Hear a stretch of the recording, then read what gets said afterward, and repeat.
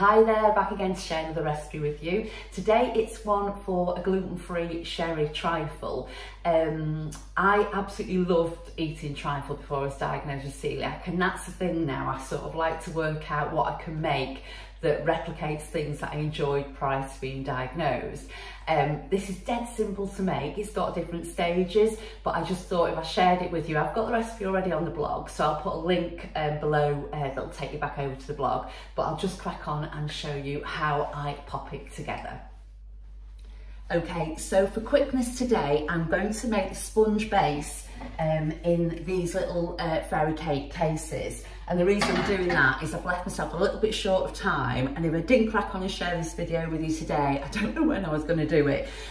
So the recipe I've got on the blog actually says about making the sponge in a loaf tin, but by doing, say, these today, they're going to cook quicker and they're going to cool quicker, so I can then obviously crack on and show the complete recipe with you.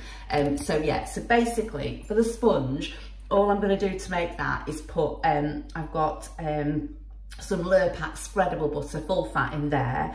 Say all the quantities is over on the blog, and I'll put the link below as I mentioned before. So into that I'm just going to put some gluten-free self-raising flour. I'm using Asda gluten-free self-raising flour today. That's already got xanthan gum in it and it's just got the right amount. If your flour doesn't have any xanthan gum in, or you only have plain or all-purpose flour, then if you add like a level teaspoon of baking powder, it's plain flour, and then if it's not got any xanthan gum, then if you add about 1/4 teaspoon of xanthan gum, then that will be absolutely fine. So yeah, so that's it. But as I say today, just recap, it's gluten-free self-raising that I'm using, and it's got the xanthan gum and it's got the baking powder in it. Okay, right, so into the bowl then, I'm going to put some caster sugar and then some eggs. I'll crack them ready and just check those. And then I'm just going to put a teaspoon of vanilla extract into that. This sponge cake recipe is so adaptable. You can use this basic recipe that I'm doing for so many different things. And I mentioned before about using the Lurpak spreadable butter. I love using that and get great results when I make sponge cakes with it. But if you want, you can use just softened butter instead. It's up to you whether you use salted or unsalted, it doesn't matter at all. And also it will work with a high fat margarine as well. So yeah, so there are a couple of options for you. So I'm just going to whisk this together until it's all creamed in, so just the all-in-one method. Scrape down the side of the bowl just a little bit, just so you get all the mixture and it's evenly mixed together. And just give it another quick whisk. And that's it. Honestly, it's one of the most simple things, because I am anything for quickness. I love to eat, but I'm anything for quickness. So anything I can do that doesn't take time but still tastes wonderful is this. And very often I'll make a batch of these sponge cakes. I'll either top them with icing, or they're great just to pop in the freezer as they are, and then you can use them, you know, put a bit of jam on them and heat them, or a bit of syrup or a bit of toffee sauce, you know, anything that's, if you have to be gluten-free, anything that's gluten-free, you can top on the lemon curd and then, you know, serve it up with custard, things like that. So it just, you can even do like a little fresh cream cake with them. So they're just so adaptable. So I'm just going to divide the mixture between the cases. And that's what's going to say as well, that vanilla extract, I love that one, and that's naturally gluten-free, and that's a great one, but just need to check with vanilla extract to make sure that it is gluten-free. Okay, I'll just divide this up. Remember, I need to heat the oven as well. Okay, so I'm heating the oven to 170 fan. It's a little bit higher than what I actually say on the trifle recipe on the blog.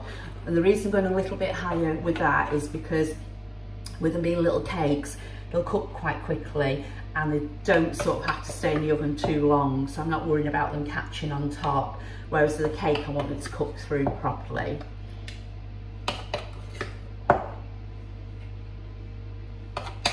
I'll add a little footnote about that on the description below. So just divide it as evenly as possible. That's, as I've mentioned before, that's where ice cream scoops do come in nice and handy, don't they? Because you can get the exact amount going in there, but I do it the old-fashioned way.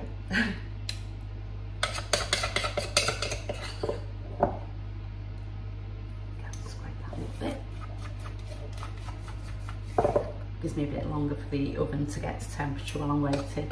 I'm just going to have to hang back a little bit with these now until the light goes out.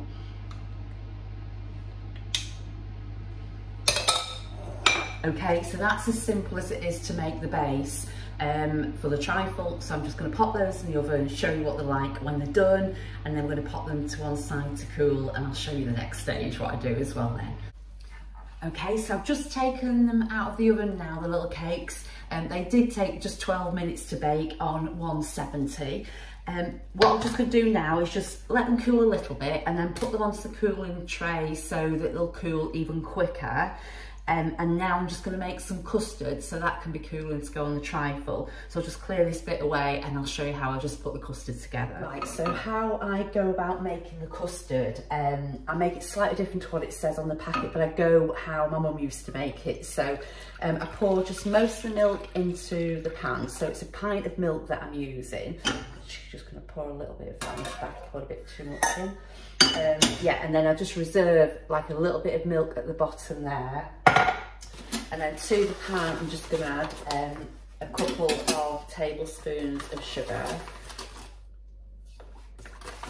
You can use, I actually, because we don't have sugar in our drinks, I just have caster sugar in now all the time. And I use that for everything really now. So I just use caster sugar in there, so I just put 2 tablespoons of caster sugar.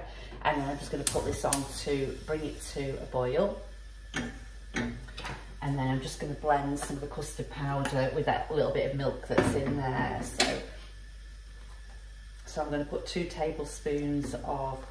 tablespoons of custard powder in there. You can always, if you find that the custard's a little bit too thin, you can add a bit more custard powder blended with the milk. I'll just do a little drop at a time, and then, or if it's too thick, you can always dilute it down with the milk to make it the right consistency. But I'll sort of show you what consistency I aim for and find that it's the best one for when I'm making the trifle. The custard powder I'm using is Bird's. What I like about this is just really simple ingredients in there. So basically it's just saying maize starch, salt, flavourings and colour, and it's contains no artificial colours, and it's just a may contain for milk. But Bird's custard is what I grew up eating, it's what my mum would use all the time for making the custard to go with our puddings and for making trifle. This is actually the trifle recipe I'm sharing with you, is the one that my mum is based on the one that my mum would always make for special occasions, and definitely we had one at Christmas as well, and that's become my tradition now to make one. Generally I do the base on Christmas Eve, and then so the jelly, the sponge and everything on Christmas Eve, leave that in the fridge, and I make the custard the day before as well, on Christmas Eve, and then I assemble the whole trifle then on Christmas Day. So I always feel it just lasts that little bit longer, because I think the trifle's good to go in the fridge for about 2 days. So once you see the milk just coming to the boil around the edge of the pan, just pour in the blended custard powder, and then just keep stirring. By doing it when you're seeing the milk almost boiling, it cuts down on having to stand over and stir for ages, but you just need to do it vigorously. And if you feel it's sort of going a bit quicker than you are, then take it off the heat for a sec. Okay, that's great there then. Okay, so that's just right for, so it's nice thick custard. Because what I do now, it does look quite thick that, but what I do now, I actually pour it into a bowl. So I'm just going to do this now. So just pour that straight into a bowl like that.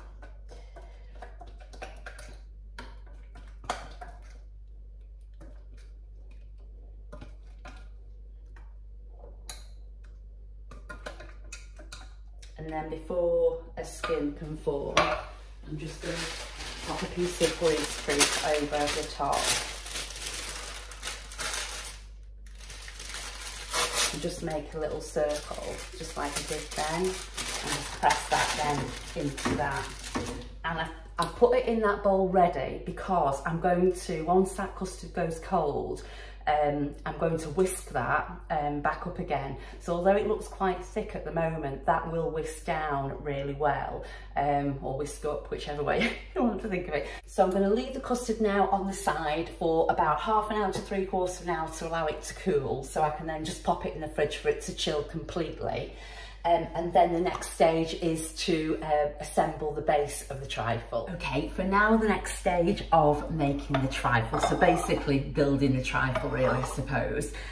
So I know it's a little bit controversial, I know not everyone's into it, but I love jelly in my trifle. As I say, it's how my mum made it and that's the way I love to make it. So if you're not into jelly, then you can do the trifle missing the jelly out. You will have like a bit of a different texture. If you want to check out a recipe that doesn't use jelly, then go with that. But I say I'm a huge fan of jelly in my trifle. Normally I would use a raspberry jelly for this because I'm going to be doing a raspberry base for this one, but I could only get a strawberry jelly. So we're on strawberry jelly, so it's a strawberry and raspberry trifle today. But my original recipe, I do say about using a raspberry jelly. Okay, so just going to quickly make the jelly up as it says on the packet. The only thing is with it, I'm going to use 1/4 pint less water to ensure that it sets really well for the trifle. So I'm just going to pour in half a pint of boiling water. Okay, yeah, and then just give it a stir with a fork until the cubes dissolve. I sometimes do it in a pan, in the oven, not on the oven, on the oven. Just for quickness, I sometimes do that. But to be honest, there's not much in it really, and boiling the kettle is easier. Okay, now the jelly I've used today, that's that particular brand, and that's gluten-free, no problem at all for a gluten-free diet. Just obviously always check, just depending which brand of jelly you use, just make sure it's okay for you. So once the jelly cubes have all dissolved, just top it up with water. As I say, the pack recommends a pint, but to make sure it sets the trifle, I'm just going to go for making it up to 3/4 of a pint. So I'll just top it up with that water now. There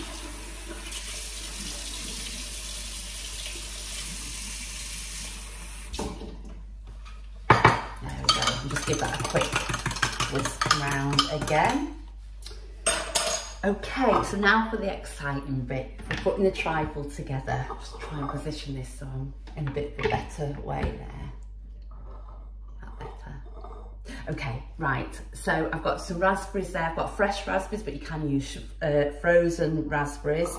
I like how fresh work, but I say totally up to you. And then we're going to use some of these sponges that I made before. Let's see how I can get everything.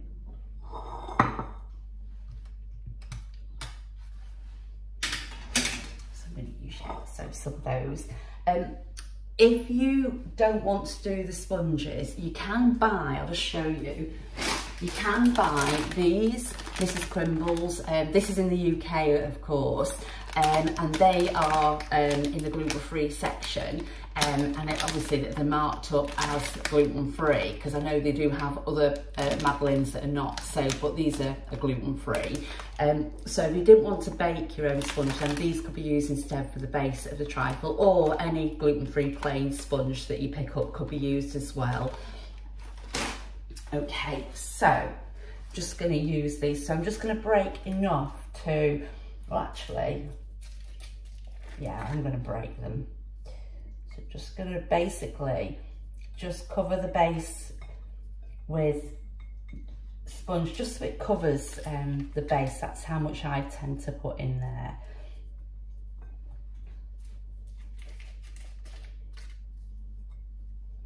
Of course, as well, if you're not a fan of cake, gluten-free cake, then you could just do your trifle, just jelly and fruit. I know that's how my brother-in-law likes his trifle to be, just jelly and fruit. Okay, so I'm just going to put another one in there now. So I've got 6 spare cakes that I can either ice or I can pop in a bag and put in the freezer. So I'm just going to toss the raspberries over the top.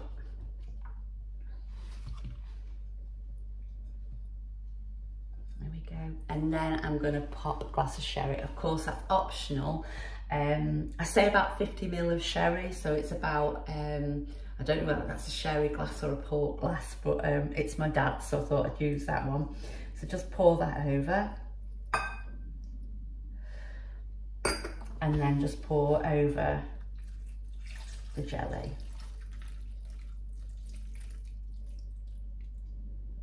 Okay. Okay, so with a spoon, I'm just going to gently press the raspberries into the jelly a little bit. Just sort of make sure they're quite evenly dispersed so that you get nice, even spoonfuls as well. Okay. So that's the first base, the first layer of the trifle. That's all done. I'm just going to pop a plate over the top of that and leave that to cool a little bit. I mean, to be fair, it's fairly cool anyway. And it'll go in the fridge until it sets. I'm thinking that's going to be a few hours, and then I'll add the rest of the layers to the trifle. So I always think this is a real fun part now of making a trifle, assembling it all. So all the bits and pieces have been put together and everything's just ready to assemble. So I've left the trifle in the fridge, so that space of the trifle, left it in there it's been in there for about 2.5 hours, and it's all fine there and set and ready for me to add the custard on top. So I'm just going to peel off this paper, and I can see there's like a few bits of skin that I'm actually just going to take off there as well. I mustn't have packed it tightly onto the thing, so we just spot that's there and just take it off, because if you mix that in with the whisk, then that will just make it just a little bit lumpy, and we don't want that. So that paper should have actually stopped this, but it's not on that occasion, or this occasion. Okay, as I say, just take that off. So the paper, I was trying to avoid having any waste with skin. Anyway, that's there now. So I'm just going to whisk this in. Just get a little bit more there. Okay, and then I'm just going to whisk this until the custard goes nice and creamy.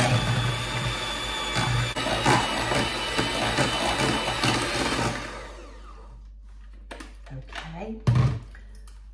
So it is slightly thick, the custard on this occasion,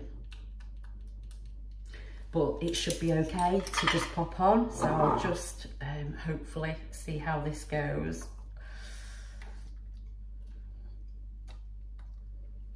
Okay, should be absolutely fine.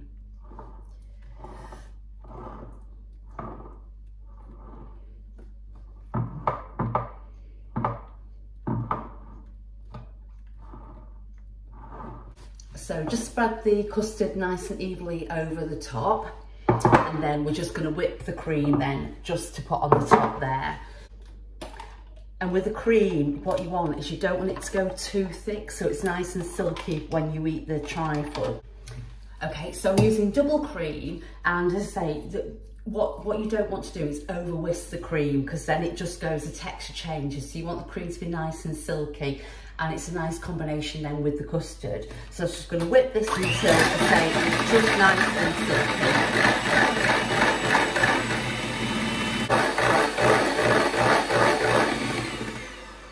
So just when you're part way through whipping it, just check to see how it is, because as I say, you just don't want to over whip it, that's the thing. And that's it. I think I'm going to stop at that point, because I say it just no, I am going to stop at that point, because I like it like that when it's nice and silky rather than it being too thick. And then it's a contrast, especially like today that I made my custard a little bit thick. Yeah, so anyway, let's get this on and see how this goes.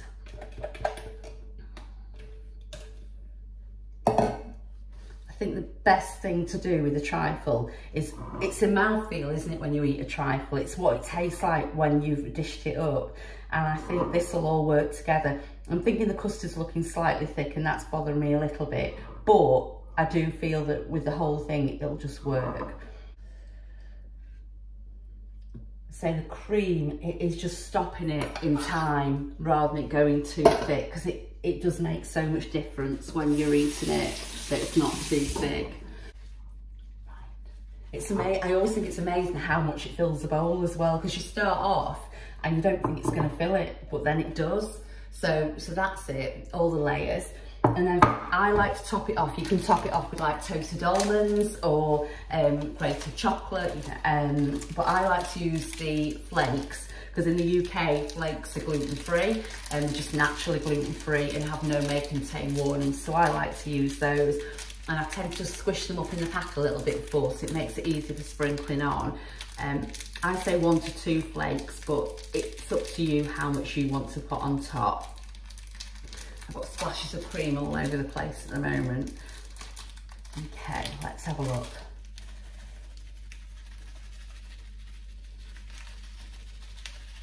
Yeah, I actually think one's going to do it today. I don't know why it would be different any other day, but yeah, 1 flake's good to go.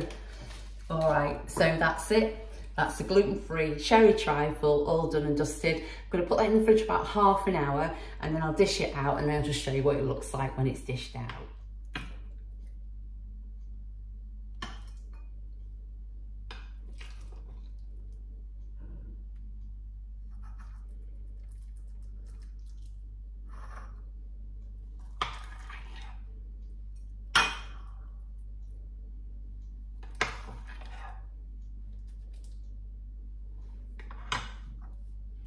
There you go. I just thought I'd show you what it looks like inside. I was a little bit bothered that the custard bin might have been too thick, so I wanted to check it out, but that looks lovely. I'll just take a bit of that sponge away just so you can just see how it looks as layers inside there as well, if you can see that properly. So yeah, that might be a better portion to look at, but that's what it looks like inside. I'm going to try it, and it's fab, so I'm happy to recommend that for you. So that's my gluten-free sherry trifle, and the full recipe is over on my blog. Thanks for watching. Bye for now.